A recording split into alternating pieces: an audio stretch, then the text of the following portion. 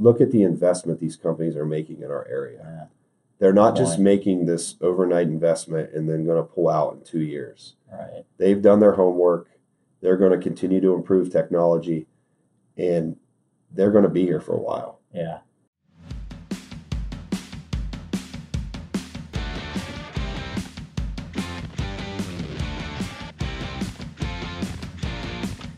From Ray & Associates Studios, this is Unsuitable, a management and financial services podcast for entrepreneurs, tenured business leaders, and others who are ready to look beyond the suit and tie culture for meaningful and measurable results.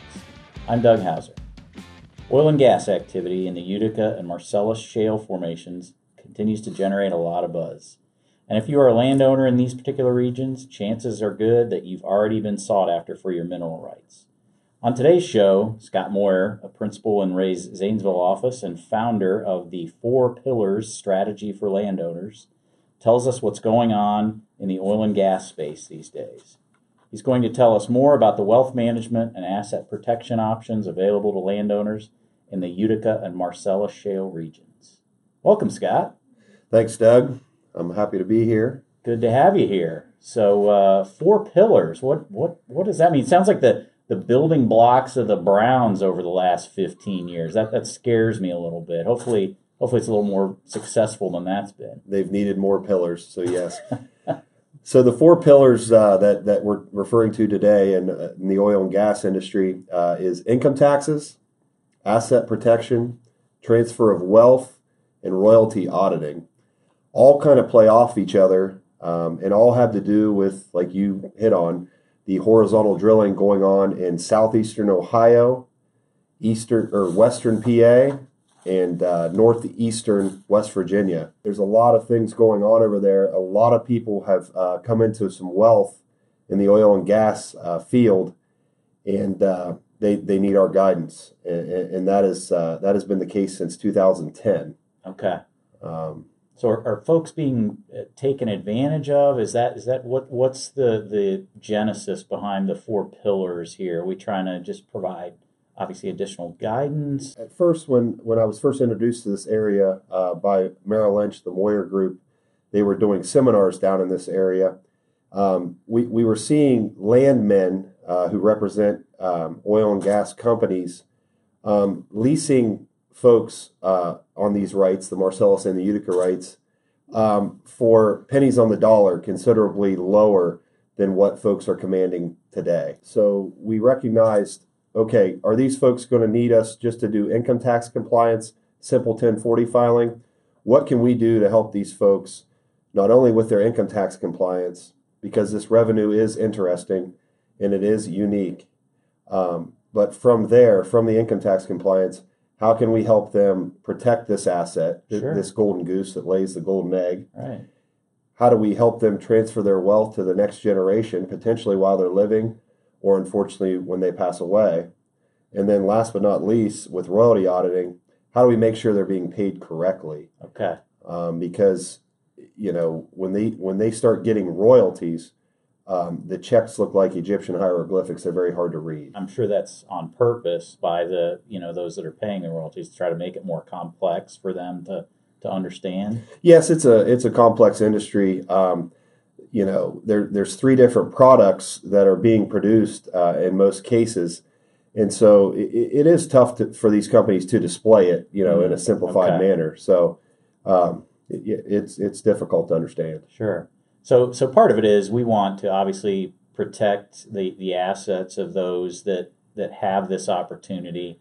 They're a part of our community that we serve and the footprint we serve, and we want to see them, adequately taken care of and have good representation. So how about on the other side, though, if I'm one of those that's, involved in extracting or doing that? I mean, how does this play into their side? Do they appreciate the fact now that they've got a more sophisticated party on the other side represented by us? I don't really have a ton of interaction with them. A lot of the companies, the horizontal drilling companies, are their industry.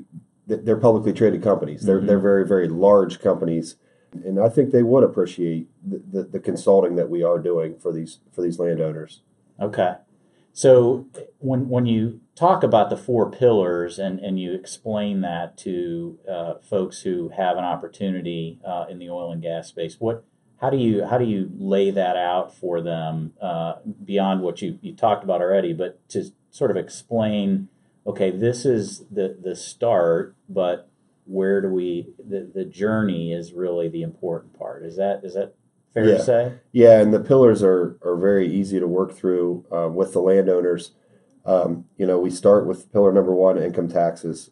These folks are going to have an opportunity, if they already haven't, they're going to get a lease bonus. So when they sign a lease with an oil and gas company, they're going to get paid a sum of money multiplied by their ownership acreage. Okay. And that's going to get taxed. All right. And so what we do with that is we make sure that we prepare for that. We do year-end planning for them. Okay. The new tax law has changed some of our methodology in planning, but there are still mechanisms to save income taxes if you get paid a lump sum lease bonus up front. Okay. The other is pipeline easements. There was a wave about 2 to 3 years ago of pipeline easements going across people's properties. Folks would come to the door and they would knock on the landowner's door and they would state that, hey, you want a lot of this classified as damages because those aren't taxable. Well, that's incorrect. Oh, okay. And they were led astray on that. So we coach these folks that if they're approached with a pipeline easement, they need to get us involved and they need to get an attorney involved, an experienced oil and gas attorney, to make sure that they structure that contract properly. And then the income tax compliance on pipeline easements, it's tough. I mean, is it complex? It's complex. Okay. And the third and final bucket is just the royalty payment. That's when production starts. Drilling has occurred, fracking has occurred, and the well is in production. And the folks who own the ground and they lease the ground, the mineral rights, they start to get paid a royalty. Okay. And it's based on a percentage of the production. Okay. So you try to sit down and help them sort of plan ahead and say, okay, here's how we're going to deal with this and help balance out cash considerations, as you said, wealth planning, transfer of wealth, all those types of things. Yeah, because a lot of people, they'll rush to pay their income taxes right away on the money, or they'll think that if they build a barn or they buy a tractor that they didn't necessarily need, they think it's a dollar for dollar tax savings. Mm-hmm. And I kind of debunk those myths. That's really the income tax pillar. The other two pillars really play off each other. And then, of course, we have the fourth pillar, royalty auditing. But the middle two pillars, asset protection and transfer of wealth, that has to do with really what you're talking about, Doug. And that's the family approach. This asset is very important to the family. Maybe it wasn't 25 years ago. Maybe they didn't know, but it is now. So asset protection, we're working with our oil and gas attorney to structure family LLCs, limited liability companies. We're breaking out the mineral rights from the surface, and we're deeding them over to the mineral rights LLCs. Interesting. Okay. And husband and wife usually own 50% out of the gate. It's taxed as a partnership. We think that protects that asset from a legal liability perspective. Really segregates it from everything else, basically. Correct. God forbid something occurred on the farmland, and the folks were sued. Per the lawyer that we work with, we think that segregating the minerals out of your personal name further protects you. Okay. And then from there, inside that family LLC, it's fairly easy to transfer wealth or gift units of that LLC instead of having to chop up mineral rights at the courthouse. They're all housed underneath one LLC with, let's just say, 1,000 units of ownership. The transfer of wealth pillar allows the family to gift those units to children or grandchildren while they live, or they can spell it out in their will or estate plan to go to the children when they pass. That's awesome. I mean, so a much more comprehensive thought process than just sort of, hey, I've found this asset all of a sudden, or discovered this asset is worth something, and now what do I do? Correct. And where it really comes into play is over time in these areas, people have purchased farmland that maybe is not contiguous. Okay, so we have minerals over here, we have minerals over there, and the LLC there's title search done by the attorney, and it's pulled all together. Sure. And then that way it's paid underneath one roof, the LLC roof, and it's easy to account for. That's fantastic. So it's a great strategy. Yep. What are some of the risks you're seeing kind of on a macro level in the industry? I mean, you see the fluctuation in oil and gas prices, and how do you factor in? Obviously, nobody can predict the market 10 years from now, but how do you factor in some of these macro issues for folks? When gifting occurs and children are brought in, or just evaluation of minerals is done by a petroleum engineer colleague of ours, we are able to see 30 years into the future on what the reserves could produce. Wow. It's a great report. I highly recommend it. But it's interesting. You bring up a great point. A lot of people focus on the price per barrel of oil, and it is very important. It controls economics sometimes. But what we're dealing with these formations is more dry gas and a combination of wet gas. Okay. Where the wet gas is called condensate. Okay, and they are stripping out the hydrocarbons. And they're sending them to a plant that eventually those items are made into plastics. So everybody monitors the price per barrel of oil all the time. But I continue to school these folks that they need to follow the price per MCF of natural gas, because that is the main thing that's being produced from these formations. Now, I've read some stuff too that there's particularly in the Appalachian region, there's capacity constraint with midstream production. So there's facilities under construction or in planning stages. Will that help production in your view? Definitely. The leaseholds back in 2008, 9, and 10, they far outpaced the infrastructure that you just hit on. Okay. And the infrastructure is key, especially with this product being predominantly natural gas. We need the pipelines to move that product. We need compressor stations to compress the product and get it to the plants.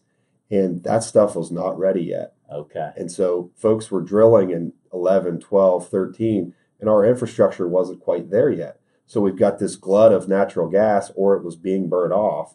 Wow. And now it's finally starting to catch up. Yeah. And that's why I hit on that pipeline easement part in that first pillar of income taxes, because pipelines are, in my opinion, still in their infancy stage. There's going to be a lot more pipelines built, potentially. These formations are producing a ton of natural gas. Okay. Now, when you talk about then the fourth pillar, the royalty audit, I mean, is that something, do we do that? Is that outsourced to other experts? How does that work exactly? Yeah, Ray and Associates does that. We do it in two different buckets, royalty monitoring or a full-fledged royalty audit. Royalty monitoring, we really just do from our desks, and we take a look at the volumes that are being produced by said wells, and we compare that to what's being reported to the government entity, either the Ohio Department of Natural Resources, Pennsylvania Natural Resources, or West Virginia. Okay. And we compare those volumes. We take a look at the decimal interest that determines how the landowner is paid, and we make sure that that's correct. Okay. Do you see a lot of inconsistencies with this stuff? I mean, is there? Yeah, there are. A lot of it has to do with chain of title, not being correct out of the chute. A lot of it can be simple arithmetic. The decimal interest for a landowner goes 8 places after the decimal point. Really?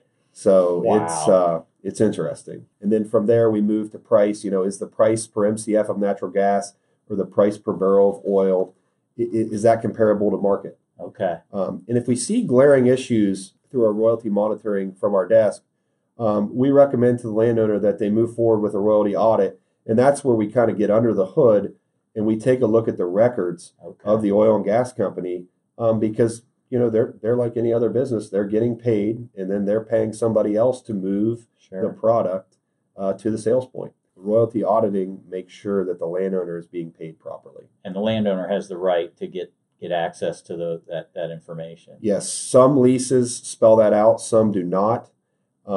Ray and Associates, we always prefer to engage with an oil and gas attorney, and then the oil and gas attorney engages with the landowner. That provides client-attorney privilege with us and the attorney.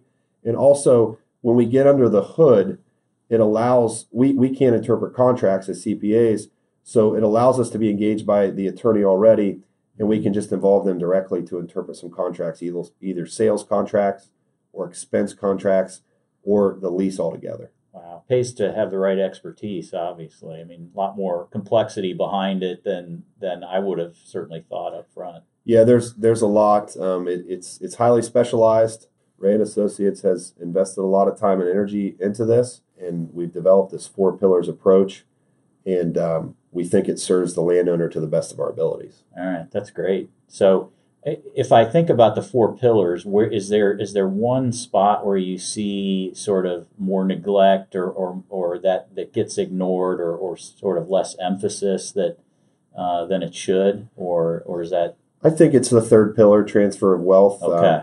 There's not a lot of gifting done to children yet.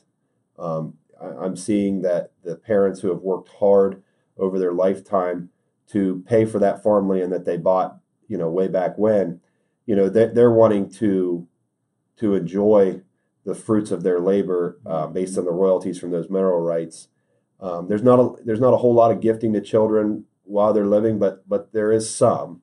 But if I had to identify a pillar where I'm spending the least amount of time, it would be the transfer of wealth. As we grow older and folks pass away, there'll be a lot of time needing to be spent in that pillar. Sure.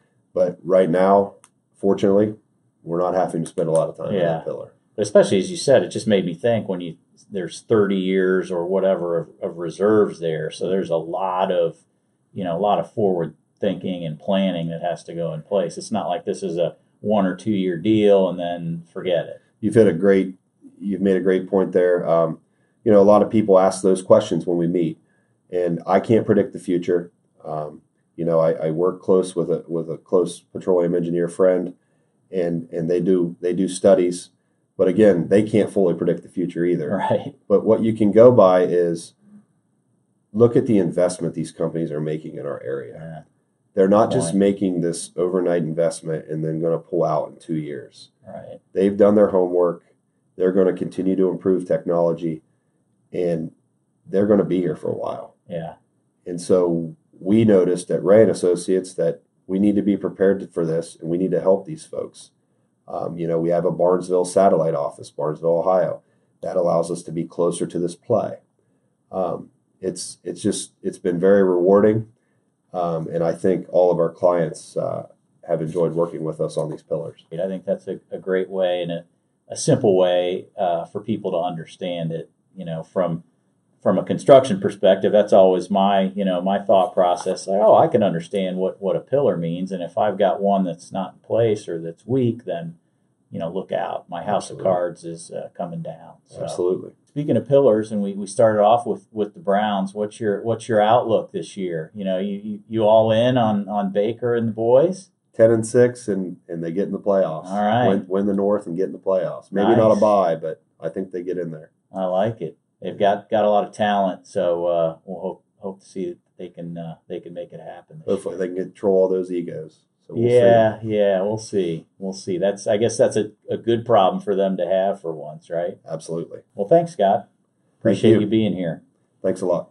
And if you want to learn more about the 4 pillar strategy for landowners or to hear previous episodes of Unsuitable, visit our podcast page at www.reacpa.com/podcast. Thanks for listening to this week's show. You can subscribe to Unsuitable on iTunes or wherever you like to get your podcasts, including YouTube. And while you're there, please leave us a review. I'm Doug Hauser. Join us next week for another Unsuitable interview from an industry professional.